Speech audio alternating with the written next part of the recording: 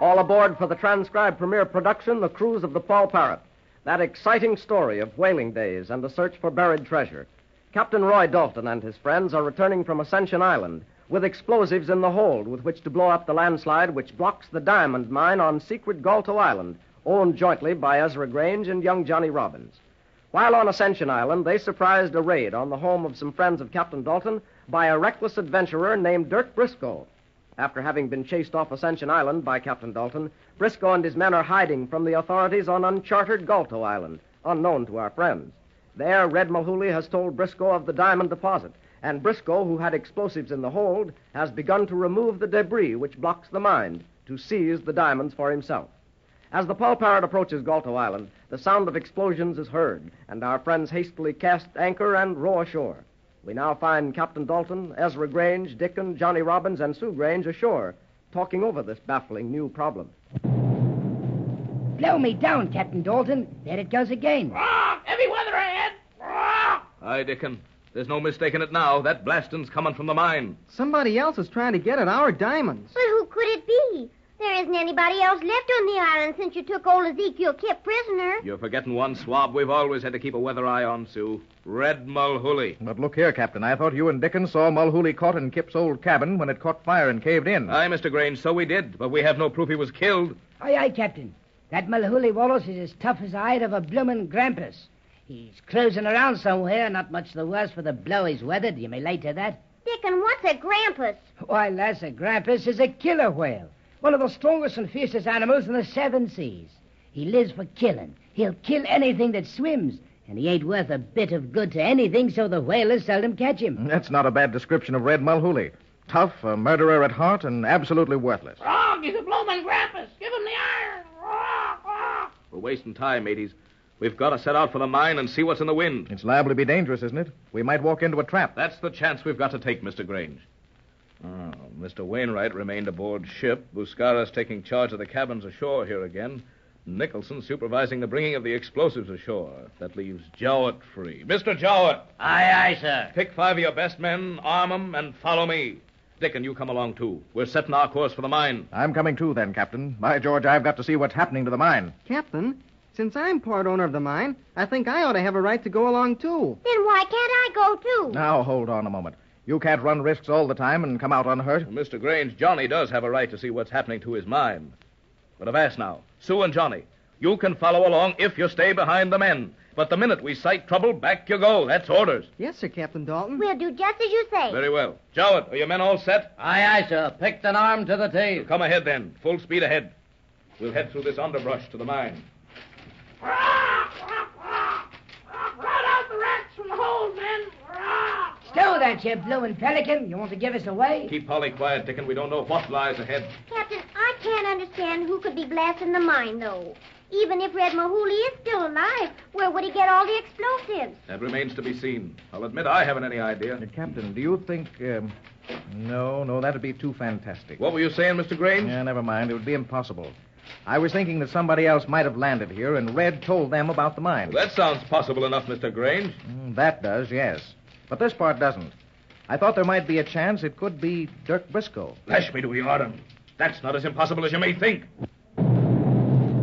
Avast, Captain. Look, he's right ahead. Avast! It's right ahead! It's right ahead!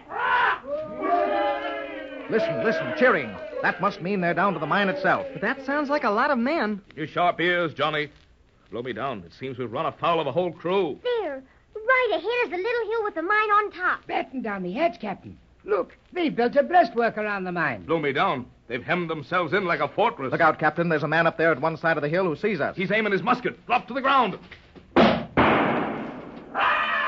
lumber couldn't hit the side of a foremester. The lookout's going inside the breastwork to warn the men, Captain. Look, somebody's sticking his head over the mound. It's Dirk Briscoe. You were right, Mr. Grange. Well, welcome, visitors.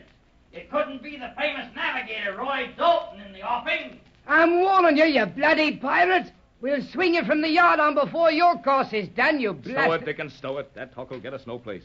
We've got to do some quick thinking. Avast, you barnacles. Ain't you coming up to pay a visit to old Uncle Dirk? Blow me down. There's only one thing to do as I see it. I've got to take the chance.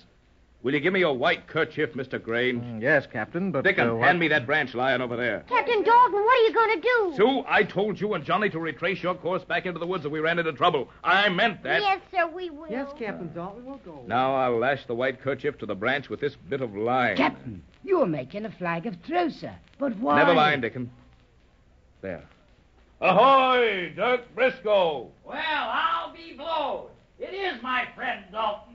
So sorry you wasn't invited to the party. Hark to what I have to say. You and your blasted crew clear off this island while you're all in one piece. Avast, Briscoe. I'll talk terms with you. Oh, now you're willing to talk my terms, eh?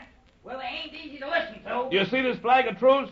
Will you agree to let me advance alone up to the mine? It may be to your advantage. Captain, you can't go up there by yourself. It's the only way. I've got to find out what he's done to that mine. If we don't strike some kind of a bargain with him, we'll never get anything. You can't attack a party of men when they've built a fort around themselves like that one. But, Captain, you can't trust the bloomin' rat. Ah, you can't trust them, I say. Ah. I'll take that chance. Every seaman respects the white flag of truce. It guarantees safety to a representative of the other side. Avast, Dalton. Aye, I'll talk to you. My men are willing. Advance under the white flag. Aye, Briscoe. Mr. Grange, watch out for all parties till I get back. Well, I can't help it, but I think Dalton's making a mistake. The white flag of truce is supposed to be sacred, sir. But there's no telling what a rat like Briscoe will do, white flag or no. Look, Captain Dalton's climbing over the parapet. I don't like the sound of that laughing, Mr. Grange. Neither do I. Laugh, me hearties. Ahoy, below, you lubbers. We've got your bloomin' captain up here, and we'll hold him as long as we've a mind to. The rest of you get back to shore, and if you ever come peeking around here again, I'll blow you to bits. All right, mates, warm up their retreat for 'em. Good Lord, they're shooting at us. We've got to retreat. We men will rush him, sir. We won't let him do no harm to Captain Dalton. It's no use, Mr. Jowett. It'd be massacre if you attacked that hornet's nest. We'll have to go back to the beach, round up all the men, and form a quick plan of attack. We must save Captain Dalton. Look at 'em turn tail like scared porpoises. This is a bit hard on me, peg leg. I hoped... Avast! Here comes Buscara. Mr. Grange, I was looking for you. The boy, the girl. You mean Sue and Johnny? Why, they were with us a moment ago. Speak up. What's happened to them, Buscara? She's come out of the woods a few minutes back. I not pay much attention. Then she's both run away again, around side of the island. And they took some of the explosives along. What are you saying, man? Sue and Johnny came back and got some of the explosives? Yes, Mr. Grange. And then she's run away again, round the side of the island. Good Lord. Now what's become of them? And heaven only knows what's happening to Captain Dalton. Dalton, I thought you had better sense than that. Walking right up here into my hands after the deal you gave me back on Ascension Island. Briscoe, I didn't know any man who sailed the seas could sink as low as you have. There's no seaman who doesn't respect the flag of truce. The flag of truce be blowed. I'm respecting nothing when there's loot to be got. And for diamonds, I'd murder me own brother for diamonds. You may lay to that. Briscoe, I came up here to talk terms. You seized me and lashed me to this tree. And now you've got some bloody design in mind. Avast, whatever it is, get it over with. Dalton, you're not going to be injured. Yet.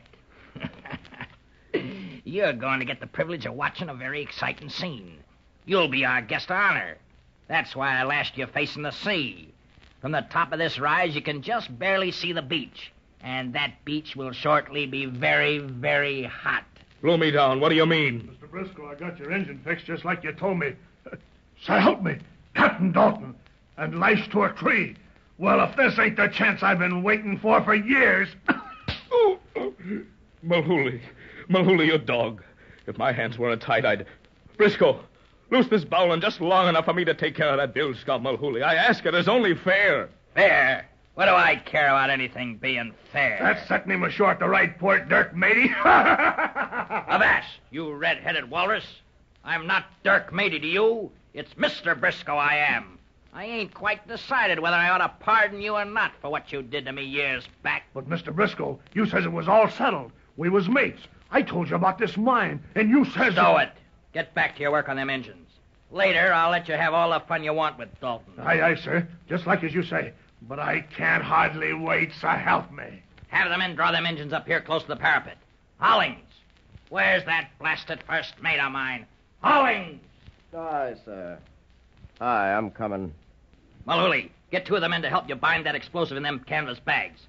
Hollings, you aim one of the engines, and I'll aim the other. Not me. I don't do no aiming. I don't want no part of it. Hollings, I've had about enough of your gam. Either you carry out my orders, or I'll take away your mate's rating and throw you in irons. Much as I hate you, Briscoe... Captain Briscoe, blast you. I said, much as I hate you, Briscoe, I'll carry out your orders as mate. But I won't go slaughtering a crew of innocent and unsuspecting men by dropping explosives on them. Mulhooly, take care of the other engine. I'll tend to you later, Hollings. Briscoe, you swine, what are you doing? Avast, my pretty friend. I always carries explosives in me hold. It comes in handy in my raids. That's how I could mine your diamonds. But here's how I usually uses them. See these engines? Blow me down. They look like catapults. Now you're getting smart, Dalton. Cannons is expensive and hard to purchase, so I had my trusty men make me catapults. The best part of 'em is they make practically no noise. I puts bags of explosives in 'em, lights 'em, and lets 'em go right into the middle of my enemies. You're not going to use them on my crew. That's right, Dalton. We'll let these surprise packages right down in the middle of the beach, where all your crew is. I don't expect they'll ever know what happened to 'em. You... Briscoe, if I ever get my hands on you... Wouldn't that be nice for you? Well, things couldn't possibly be any worse than this. Briscoe is in possession of the mine. Dalton is captured and in great danger. And the whole crew of the Paul Parrot may be blown up at any moment by one of Briscoe's explosive catapults. And what's become of Johnny and Sue? Why did they run away with some of the explosives from the Paul Parrot? Be sure to listen for the next thrilling adventure in the cruise of the Paul Parrot. Your Paul Parrot announcer is Dave Ward.